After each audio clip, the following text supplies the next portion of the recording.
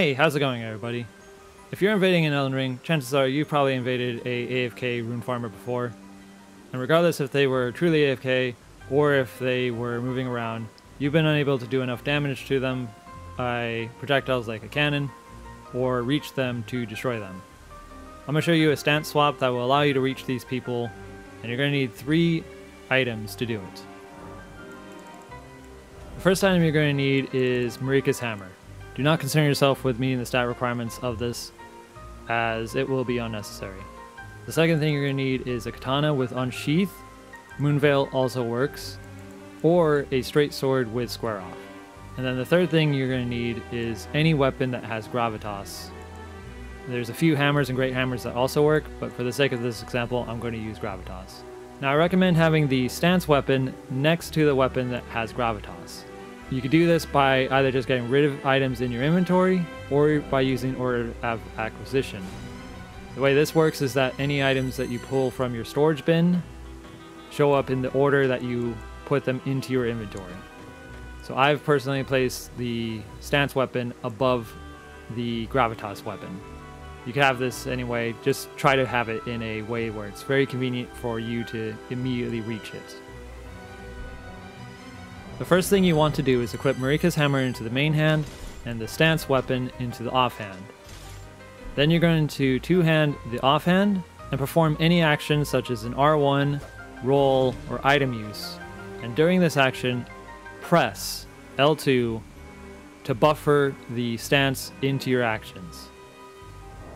Then we're going to switch our stance weapon for our gravitas weapon. Now instead of pressing circle 3 times after doing that switch, when you make the switch, press the options button or whatever you use to open the menu in the first place to instantly close it instead. Now when performing this stance swap, there's a few quirks to be aware of. The first is that if you try to do it too fast, you'll be unable to because of the menu lockout. You need to wait until after the menu is no longer gray to switch your weapon.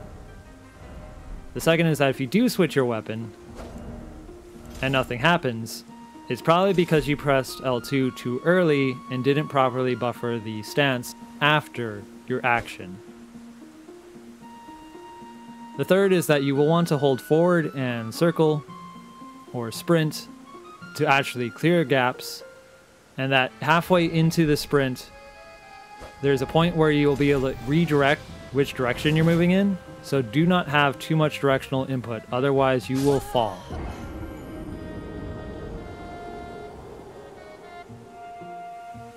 To reach those hiding at Lem's Rise Tower in Khalid, from the cliff side next to the graves, find this big rock in front of the tower, and then on the other side of it, aim at the tower and perform the first airwalk.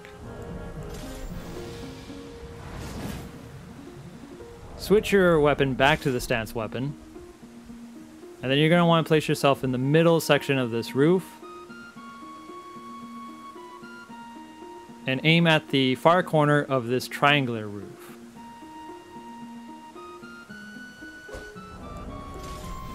Now if you miss this,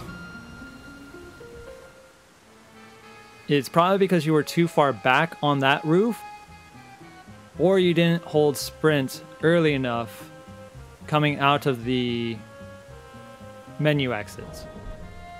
One thing that could help is that as you're running across the air, spam the jump, and if you are about to miss this platform, sometimes you will just barely step onto it and you'll be able to jump and land onto the balcony. If you find that the movement from your input action that you're buffering your L2 into is making it hard to consistently line up or space the start of the airwalk, I recommend using an item in your hotbar that you normally can't use as the leading action.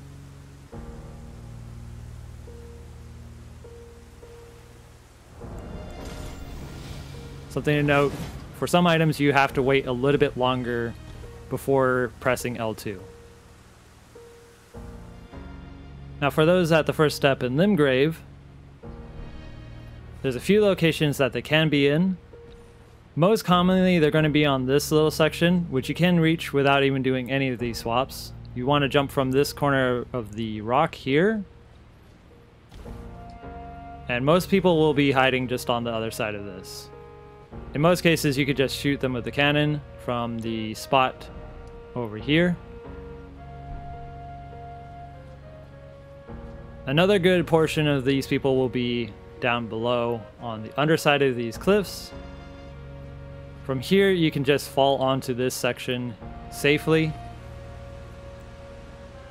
Not many people will be here, as they will be in the other two sections, but you can reach those other two sections by using the hammer walk.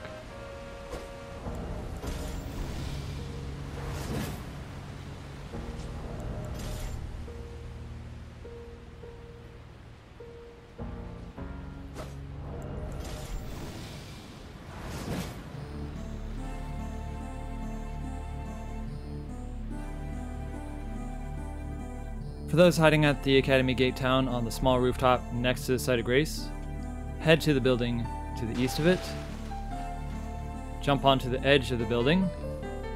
This one's best to use an item that won't move you forward.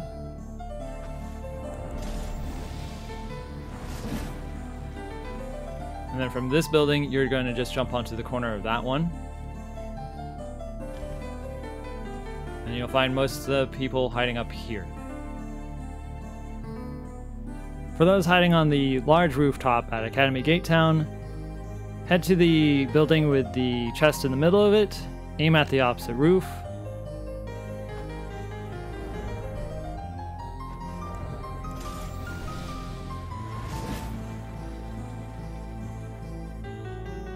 And most of them will be hiding in this little corner. For those hiding on the bridge at Lake of Liurnia, on the west side of the gate, there is a rock formation that you will want to jump up onto.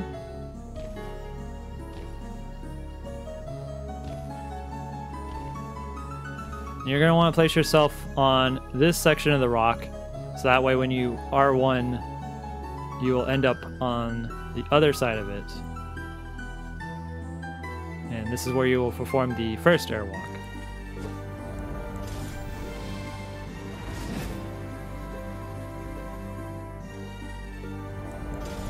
Make sure you switch back to the stance weapon. And this rock is the one you want to jump up onto, but it's a little bit quirky. You make a direct jump from down here onto it, but it's not entirely consistent.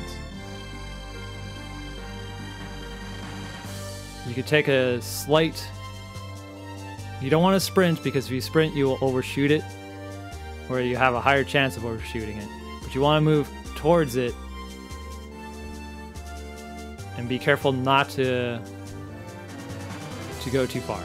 From here, jump, and during your jump, hold circle to be able to run. Immediately aim at the corner, and then you want to aim at this section, and then aim behind you to jump to here. If you've let go of circle at this point in time, just re-buffer it. You're going to aim for that little section of the wall. You're just going to straight aim for it. Now this section is up to you whether or not you want to take a risk. You want to land either on this pillar section here that's jutting out, or you can use Hand of Melania to go around it. If you're going to want to land on the... If you're willing to take the risk, you just have to kind of jump into and glide along the wall. If you don't want to take that risk, get yourself the Hand of Melania and perform the stance swap.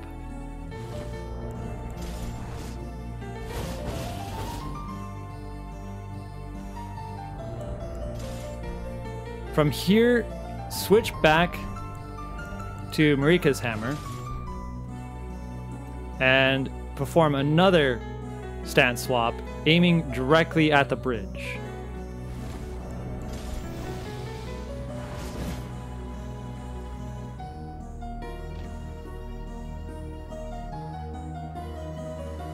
One last piece of advice. When you're trying to determine whether or not these hosts are hiding in these locations, Do not underestimate the accuracy of the compass. Move far enough away until the host shows up on the compass and draw a straight line in your mind from your location to the compass marker. Move a significant amount of distance away from where you were.